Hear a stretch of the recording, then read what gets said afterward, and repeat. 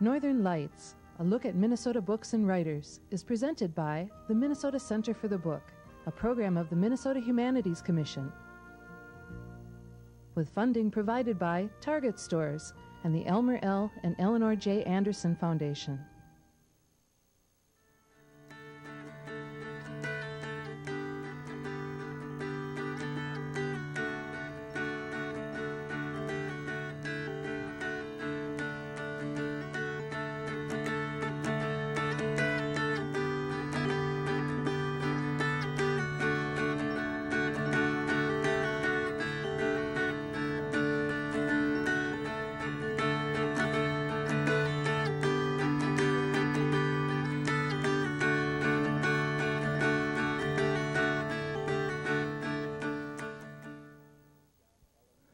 Welcome to Northern Lights. My name is John Helland. I'm a longtime admirer and student of environmental history, of the Mississippi River, and of great photographs. And it's our pleasure today to be in the Mississippi River Gallery of the Science Museum in St. Paul on the banks of the fabled Mississippi. It's my distinct pleasure to be able to talk with Mark Neuzil, who's the chair of the journalism department at the University of St. Thomas, and to talk about his new book, Views on the Mississippi, the Photographs of Henry Peter BOSSE. Some of the photos were recently shown at the University of Minnesota's Wiseman Art Gallery. Mark's book is up for a Minnesota Book Award this year in the history category. The book originally was published in 2001. So with that, Mark, how did you get interested in writing about Henry BOSSE and the photographs, and how were the photographs discovered? I first became aware of the pictures in the early 1990s as being associated with BOSSE. I think I'd seen some of the images earlier and didn't know who the photographer was. I was working on a magazine story on the Stone Arch Bridge in Minneapolis for one of the city magazines. And in the course of doing the story on the Stone Arch Bridge, of course, I went to the Corps of Engineers to find out, as keeper of all things river, what they knew about the Stone Arch Bridge. And John Anfinson, one of the historians at the Corps, said, well, it's an interesting bridge, but what you really need to see are these old blue pictures. After I finished that piece, then I thought, you know, these blue pictures are a better story than the bridge. And I sort of chipped away at it over the years and had a lot of help from a lot of people. And at the University of St. Thomas in the fall of 1998, we had a river conference. And many people said at that time, boy, somebody needs to do a Henry BOSSE book. And I had written shorter articles, a scholarly piece with Bob Craig from the journalism department at St. Thomas. And it seemed like the time was ripe, or past due probably, for a book on BOSSE.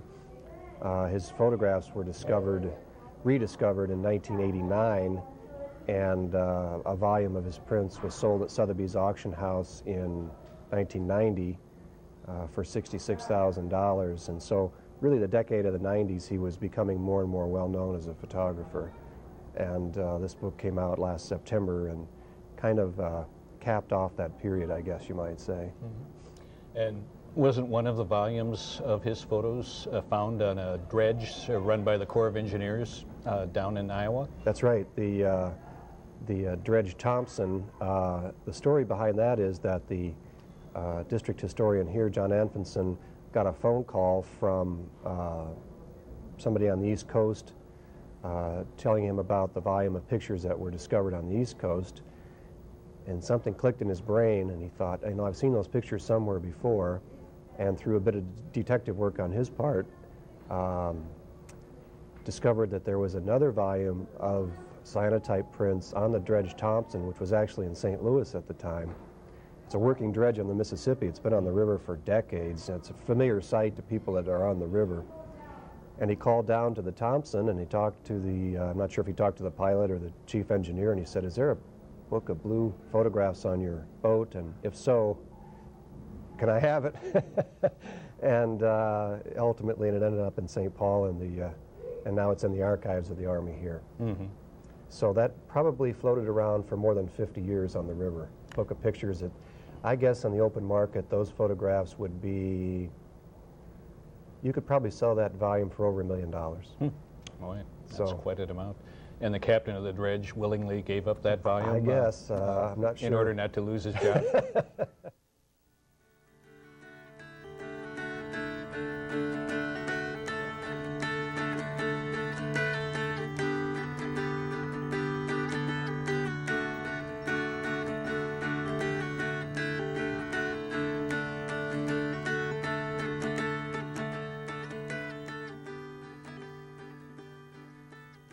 This is the exhibit called The Vanished Mississippi, photographs by Henry BOSSE at the Weizmann Art Museum on the University of Minnesota campus. These are the pictures, original prints, taken by Henry BOSSE, who was a United States Army Corps of Engineer photographer. The pictures in this exhibit run from 1883 to 1892. BOSSE worked for the Corps from 1874 until his death in 1903. There are several prints in this exhibit that aren't in the book, 8 in all that are unique to this exhibit. Most of the prints in this exhibit come from the Army. The Rock Island District of the Corps of Engineers generously donated loaned several to the exhibit. Others come from private collectors around the country, other institutions as well, like the San Francisco Museum of Modern Art, for example. The vast majority of BOSSE's photographs that we know to exist today came to us from several bound volumes, 5 sets to be exact. 4 of them are still intact in the original bindings. One has been broken up and is being slowly sold. About 100 prints now are in circulation in museums with various collectors, art institutes, and so on. The other 4 are still intact. One is in a museum in Dubuque, Iowa. One is at the Mayo Foundation in Rochester, Minnesota, and 2 are in the possession of the Army. BOSSE was originally hired by the Corps to make maps of the river. He was a draftsman, and he was one in a long line of Corps map makers who worked the Mississippi. He built on the work of Robert E. Lee, as a matter of fact, who started his career as a young Army lieutenant making maps of the Mississippi in the St. Louis area. BOSSE and an assistant worked on a very comprehensive map of the Mississippi in 1878 and 1879.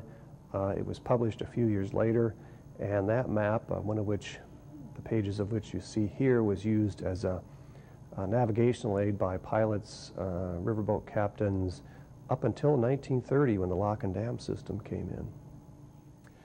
To our knowledge, this is the first time one of BOSSE's glass plate negatives has ever been displayed before the public. This is a picture of the United States Bridge at Rock Island, Illinois, taken in 1885, probably taken out the window where BOSSE worked, as a matter of fact. Most of his negatives were lost or stolen or destroyed or reused. We know of only 7 negatives left in existence from his work, and that's out of about 345 prints that we know of that he made during his lifetime. It's glass, it's 11 inches by 14 inches, and as it's glass, it's extremely fragile.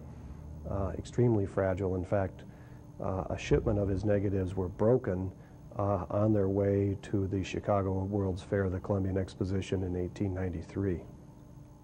BOSSE was among many artists who painted or photographed Fort Snelling. This picture was taken in 1889 from the bar opposite the fort. It's unusual because it was taken from the river, a view from the river, rather than the surrounding countryside. Most artists set up over on Mendota Heights across the Minnesota River and painted it from that perspective. but BOSSE, of course, loved the river and took most of his pictures from the river, and he used the water in the process of making his photographs. Fort Snelling, of course, still exists today. It's not really used much to protect us from the Canadians as when it was built, and you can see that in a picture taken in September of 2001 by St. Paul photographer Chris Faust and printed by Dan Beers, that the vegetation has grown up heavily around the fort in the 117 or 18 years since BOSSE took his photograph, and also that the mouth of the Minnesota River has shifted downstream quite a bit. And of course now it's on the other side of Pike Island, and in BOSSE's day it was a lot closer to the fort, and the steamboat landing was right beneath the fort.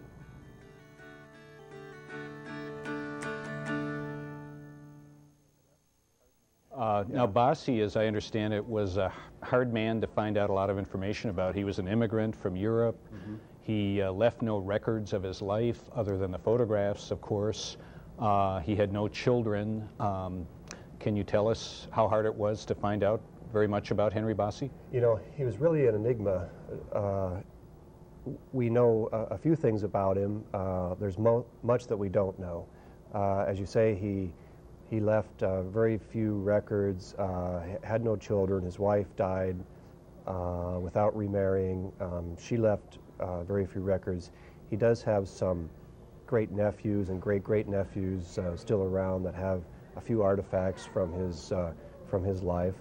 But for the most part, no. And I think part of it is that he died so suddenly. You know, he was relatively young. He was 59 years old. His wife actually poisoned him to death, accidentally, I should add. That's we good. think. That's good.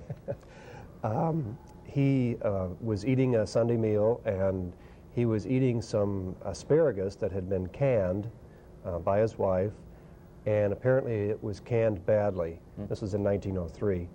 And he took ill shortly after eating this food, rushed to the hospital, kept him overnight. He seemed to be doing better, was allowed to go home on Monday, but by Monday night it was obvious that he was in great pain, and they took him back to the hospital in Rock Island, Illinois, and he died while waiting to undergo surgery, 59 years old. And he was still an employee of the Corps of Engineers, and he had very little time to get his effects in order, essentially. And so when he died, we're left with just some sort of real cryptic notes and a few dates and times marked on maps and stuff like that, but not a lot to go on. Mm-hmm. You don't want to mention the name of the canning company for future reference? You know, I think it was a home job. I think it was his wife's, as far as I know, according to the newspapers at the time, it was his wife's attempt at canning, and she didn't do a very good job of it. No, obviously so, not. No asparagus for supper for us. Right, I'm staying away. BOSSE was a map maker first. He was hired by the Corps to do map making, and he did a wonderful job of map making. And the maps are reproduced in your book. They're beautifully rendered. And I'm wondering, he may have had some artistic training, and I imagine that may have carried over to his photographs, the artistic way he took some of his photographs, the shape, the form, the line, and so forth. Do you want to talk about the map-making prowess of BOSSE and how that related to his photographs?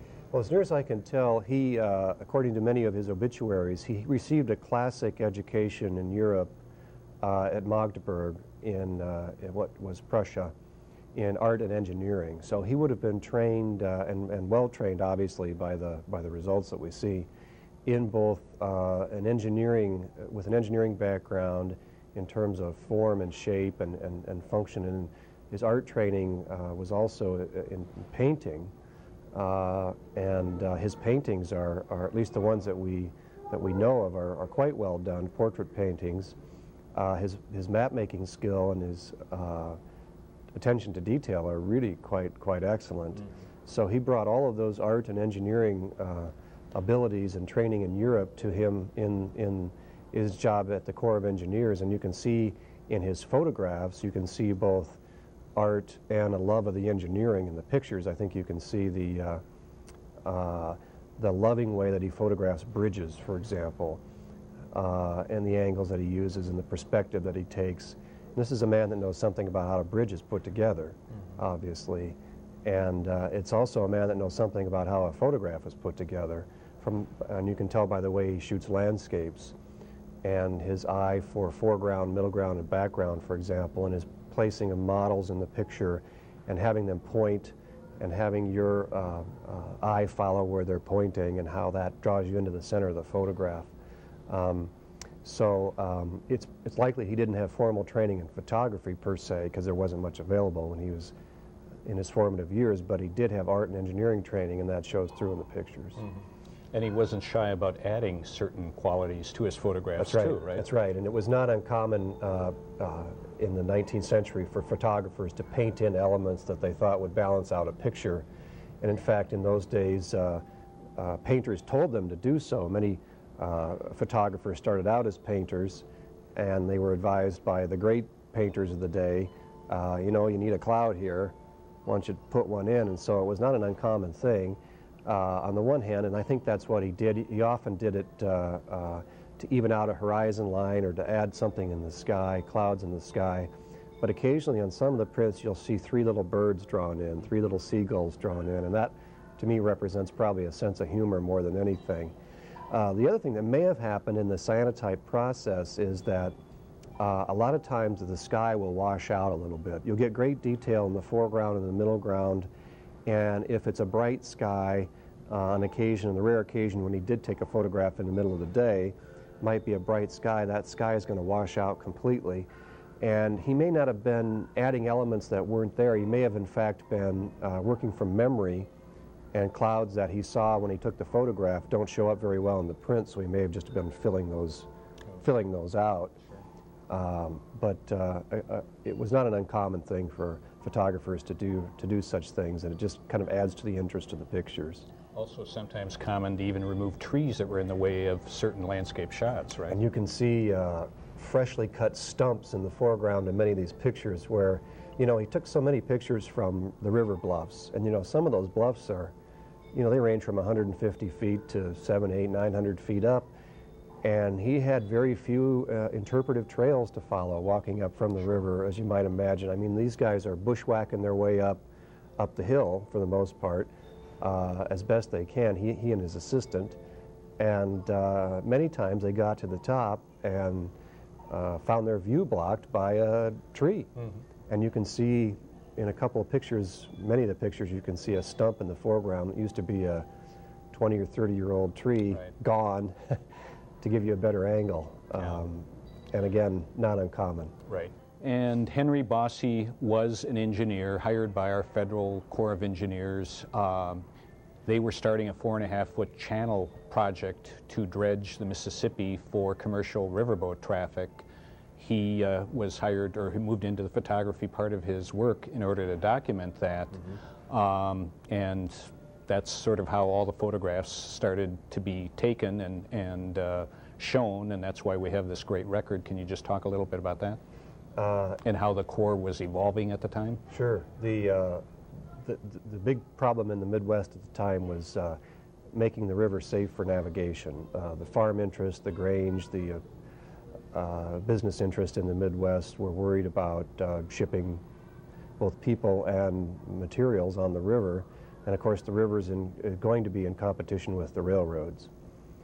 And the river was going to lose that competition partly because shippers could not guarantee time and rates on the route because the river was not free and clear for navigation much of the year. Low water in the fall, floods in the spring, and it was just a very unpredictable way to ship. So the Congress asked the Corps of Engineers to ultimately, after a failed try to make a 4-foot channel, to make a 4.5-foot cleared channel from St. Anthony Falls in Minneapolis to Grafton, Illinois, mouth of the Illinois River. And this led to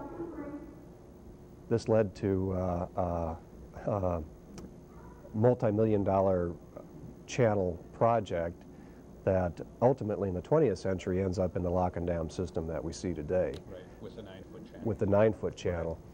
In BOSSE's day, it was the start of the 4.5-foot channel, and it started in 1878 with his maps. And so the first thing that he does, he and his assistant, is complete a map of the river from St. Anthony to Grafton to figure out where that channel is going to be. And then, of course, the Corps, as he's making the map, the Corps is starting to build the wing dams and the closing dams and dredging and so on to get the channel free. And then his photos show early environmental deterioration of the Mississippi because of those wing dams and closing dams, and that's sort of an interesting facet of his work that the Corps probably never thought of when they asked him to do it. Right. You know, it's a rare look that we get, John, at environmental change in the river on a massive scale. I don't know of any other photographs that show that from this period in such a way that you can actually look at a before, during and after picture of a certain part of the river, like Robinson's Rocks, for example. Before the Corps starts to work on it, here's what the river looked like in its more or less natural state. It's free-flowing, it's got a lot of islands, it's a braided stream, it's very slow, it's meandering, very shallow in spots.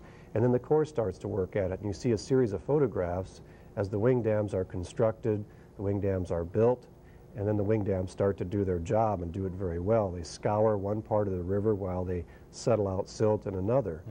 And over the course of 10 or 11 years of these photographs, you can very distinctly see that happening. You can see what used to be a backwater become the river bank as it fills in with silt and as first growth vegetation comes in and second growth and so on. Conversely, you can see what used to be a relatively slow, wide spot in the channel become fairly rapid and scoured out by the increased current caused by the wing dams and the closing dams and so on. And looking at the photographs, and you can only guess what that does, the backwaters going away. What does that do for the fish population? What does that do for ducks? What does that do for mussels and clams and so on? And then you look at the increased current in the other part of the river and you think, what does that do for the fish that were used to a slower river and now they've got something else to deal with? Right. So, you know, there's one way to look at these pictures is as something of a trade-off. I mean, we gained a lot in navigation. We've gained in a commercial highway and a fairly reliable way to ship goods in bulk. But there are always trade-offs, and of course what we've lost are some of those backwaters, some of the sloughs, some of the channels, some of the islands, the side channels, some of the islands, and some of the species that live there. So there are gains and there are losses. Right. And you can see in the pictures, you kind of get a sense of that a little bit. Sure, sure. Do you have some favorite photographs, Mark, that you'd like to mention for our listeners? You know, I like all of them, but I do like a few the best. I like the picture of Mechanics Rock, which is a shot of a man standing next to what used to be a famous landmark called Mechanics Rock, holding a stadia rod. And a stadia rod was a device that the Corps and others used to measure the depth of the river. Mechanics Rock was so named because a ship named the Mechanic hit it and sank on that spot and became a fairly famous landmark and a dangerous spot for steamboat captains and others. I like the picture of Minneaska, Minnesota. Right, that's a beautiful rendering. Yeah. Beautiful image, well-constructed, well-composed image, taken in a kind of an unusual angle from an island on the river itself rather than from the bluffs overlooking. So it's a different perspective than you normally get, but it's a good use of a model. You can see the bridge, or excuse me, you can see the church and with the steeple in the background in Minneaska. I like all the steamboat pictures just because I'm a sucker for steamboats, and a lot of people are. And I also like the picture of wing dams below Nininger. Right. Which shows some of the environmental deterioration. Exactly. The sedimentation and the filling in in the back channels. You really get a good sense of what the changes that the Corps wrought were doing to the river in that photograph, I think, yeah. And there's some speculation that BOSSE knew Mark Twain. Do you want to mention your speculation about that? I don't think that he probably did. There's no record of it in Twain or in of course, BOSSE didn't leave much in the way of records. It's possible that their paths have crossed. They certainly were on the same boat, the General Barnard. Whether they were on the same boat at the same time, we'll probably never know. It would be nice to think that they met and knew each other and had a couple of shots of whiskey together, but Sure. And it's possible, but Right. we'll never know for sure. None of Bosse's photographs appear in any of Twain's books. We know that. We know that. Yeah. How about, is it far-fetched to say that this is one of the great photographic finds of this century? I think it's one of the great photographic finds of the latter part of the century for sure. It's certainly a valuable historical document for those that are interested in the Mississippi River and what the river used to look like. Right. We just didn't have all that much to go on before. We had some photos, many of them not very well preserved or not very well taken to begin with, but this is a record of the Mississippi River during this time of environmental upheaval. That's a very valuable document for historians and others that like the river. Right. And the art world tends to agree by the high value they've given these photographs on the art market. You'll pay for an original print, you'll pay at least $15,000 and all the way up to $25,000 for an original print. That says something about the pictures, Sure. I guess, at least in the art world. Oh, sure, yeah. We did a wonderful job on the bookmark, and I recommend it highly to any lover of the Mississippi River, and it's been a distinct pleasure to talk with you about it. Thank you, John. Okay.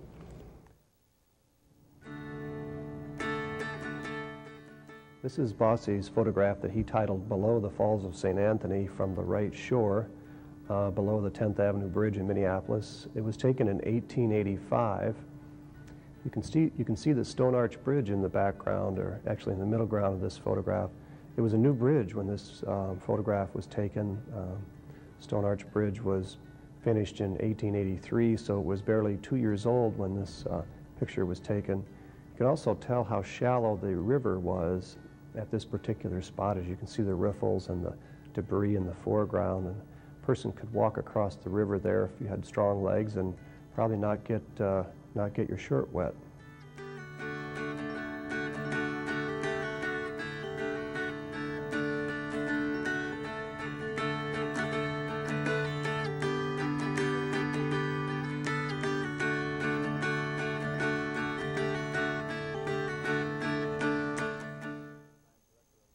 Hi, my name is Patrick Hamilton, and I'm director of the Mississippi River Gallery, and this is the Mississippi River Gallery.